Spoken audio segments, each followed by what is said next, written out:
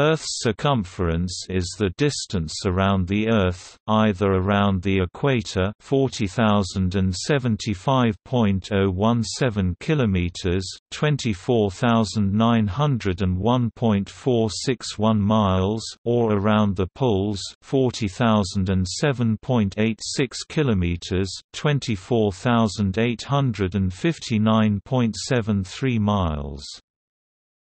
Measurement of Earth's circumference has been important to navigation since ancient times. It was first calculated by Eratosthenes, which he did by comparing altitudes of the midday sun at two places a known north-south distance apart. In the Middle Ages, al-Biruni calculated a more accurate version, becoming the first person to perform the calculation based on data from a single location.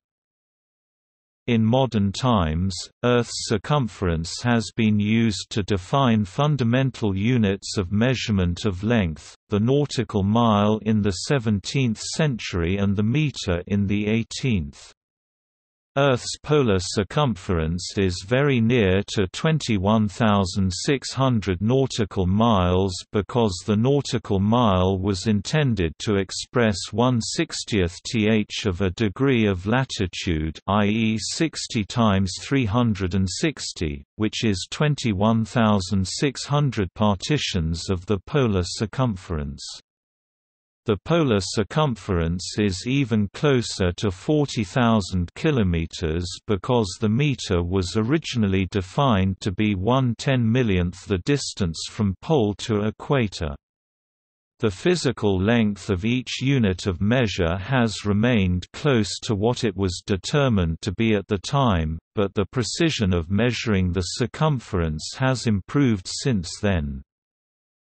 Treated as a sphere, determining Earth's circumference would be its single most important measurement. Earth actually deviates from a sphere by about 0.3% as characterized by flattening.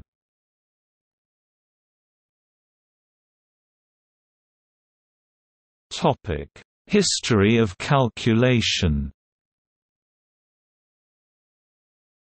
According to Cleomedes on the circular motions of the celestial bodies, around 240 BC, Eratosthenes, the librarian of the Library of Alexandria, calculated the circumference of the Earth in Ptolemaic Egypt.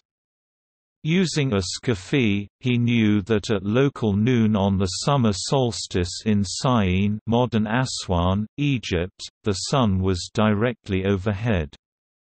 Syene is at latitude 24°05' north, near to the Tropic of Cancer, which was 23°42' north in 100 BC. He knew this because the shadow of someone looking down a deep well at that time in Syene blocked the reflection of the sun on the water. He then measured the sun's angle of elevation at noon in Alexandria by using a vertical rod, known as a gnomon, and measuring the length of its shadow on the ground. Using the length of the rod, and the length of the shadow, as the legs of a triangle, he calculated the angle of the sun's rays. This angle was about 7 degrees, or 1/50th the circumference of a circle. Taking the Earth as perfectly spherical, he concluded that the Earth's circumference was 50 times the known distance from Alexandria to Syene, 5,000 stadia, a figure that was checked yearly, i.e., 250,000 stadia. Depending on whether he used the Olympic stade 176.4 meters or the Italian stade 184.8 meters, this would imply a circumference of 44,100 kilometers, an error of 10%, or 46,100 kilometers, an error of 15%. In 2012, Anthony Abreu-Mora repeated Eratosthenes's calculation with more accurate data. The result was 40,074 kilometers, which is 66 kilometers different, 0.16%, from the currently accepted polar circumference. Posidonius calculated the Earth's circumference by reference to the position of the star Canopus. As explained by Cleomedes, Posidonius observed Canopus on but never above the horizon at Rhodes, while at Alexandria he saw it ascend as far as 7.5 degrees above the horizon. The meridian arc between the latitude of the two locales is actually 5 degrees 14 minutes. Since he thought Rhodes was 5,000 stadia due north of Alexandria, and the difference in the star's elevation indicated the distance between the two locales was 1/48 of the circle, he multiplied 5,000 by 48 to arrive at a figure of 240,000 stadia for the circumference of the Earth. It is generally thought that the stadion used by Posidonius was almost exactly 1/10 of a modern statute mile. Thus Posidonius's measure of 240,000 stadia translates to 24,000 miles, 39,000 kilometers, not much short of the actual circumference of 24,901 miles, 40,074 kilometers. Strabo noted that the distance between Rhodes and Alexandria is 3,750 stadia, and reported Posidonius's estimate of the Earth's circumference to be 180,000 stadia or 18,000 miles, 29,000 kilometers.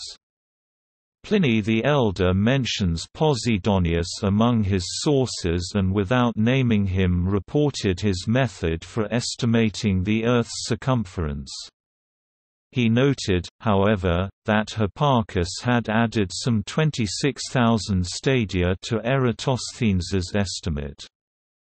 The smaller value offered by Strabo and the different lengths of Greek and Roman stadia have created a persistent confusion around Posidonius's result.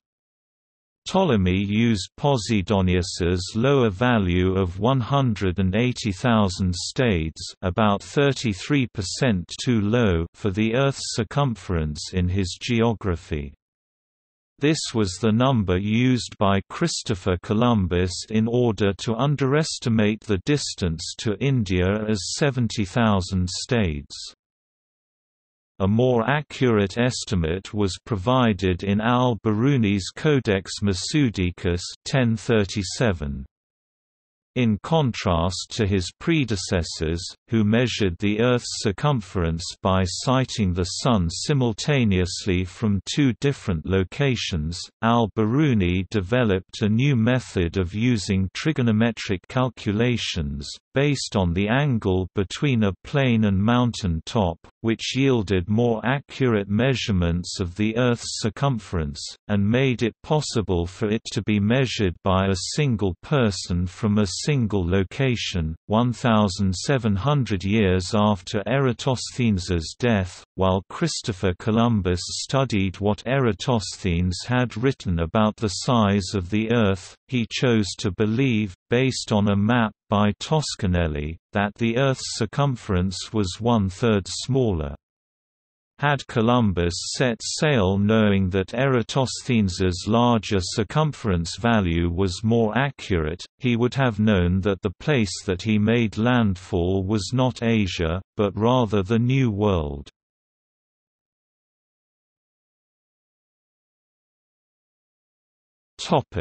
Historical use in the definition of units of measurement. Both the meter and the nautical mile were originally defined as a subdivision of the Earth's circumference. Today, the circumference around the poles is very nearly 40,000 kilometers and 360 times 60 nautical miles long. In 1617, the Dutch scientist Willebrord Snellius assessed the circumference of the Earth at 24,630 Roman miles, 24,024 statute miles. Around that time, British mathematician Edmund Gunter improved navigational tools, including a new quadrant to determine latitude at sea. He reasoned that the lines of latitude could be used as the basis for a unit of measurement for distance and proposed the nautical mile as 1 minute or 1/60th of 1 degree of latitude. As 1 degree is 1/360th of a circle, 1 minute of arc is 1/21,600th of a circle, such that the polar circumference of the Earth would be exactly 21,600 miles. Gunter used Snell's circumference to define a nautical mile as 6,080 feet, the length of 1 minute of arc at 48 degrees latitude. In 1791, the French Academy of Sciences selected the circumference definition over the alternative pendular definition because the force of gravity varies slightly over the surface of the Earth, which affects the period of a pendulum. To establish a universally accepted foundation for the definition of the meter, more accurate measurements of this meridian were needed. The French Academy of Sciences commissioned an expedition led by Jean-Baptiste Joseph Delambre and Pierre Méchain, lasting from 1792 to 1799, which attempted to accurately measure the distance between a belfry in Dunkirk and Montjuic Castle in Barcelona to estimate the length of the meridian arc through Dunkirk.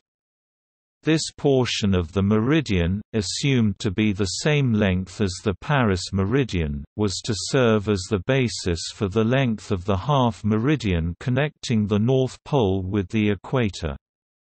The problem with this approach is that the exact shape of the Earth is not a simple mathematical shape, such as a sphere or oblate spheroid, at the level of precision required for defining a standard of length. The irregular and particular shape of the Earth smoothed to sea level is represented by a mathematical model called a geoid, which literally means, "earth-shaped." Despite these issues, in 1793 France adopted this definition of the meter as its official unit of length based on provisional results from this expedition. However, it was later determined that the first prototype meter bar was short by about 200 micrometers because of miscalculation of the flattening of the Earth, making the prototype about 0.02% shorter than the original proposed definition of the meter. Regardless, this length became the French standard and was progressively adopted by other countries in Europe.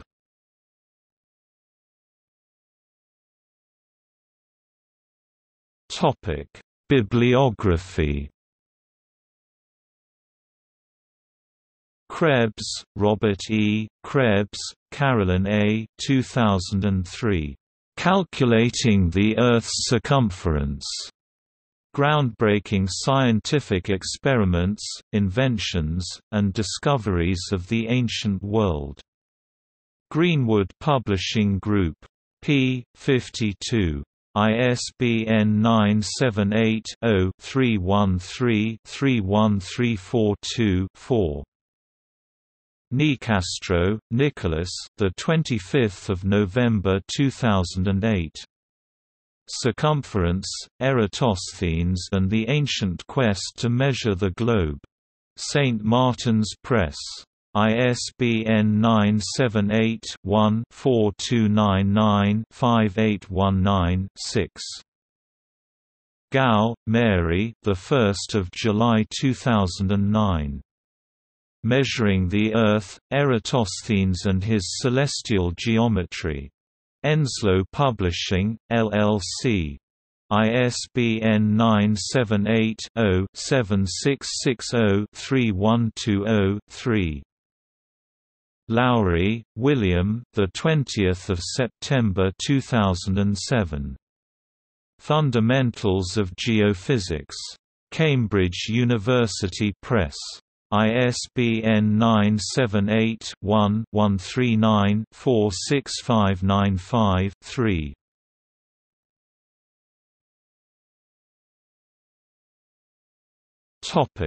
See also: Earth radius, Spherical Earth, Nautical mile.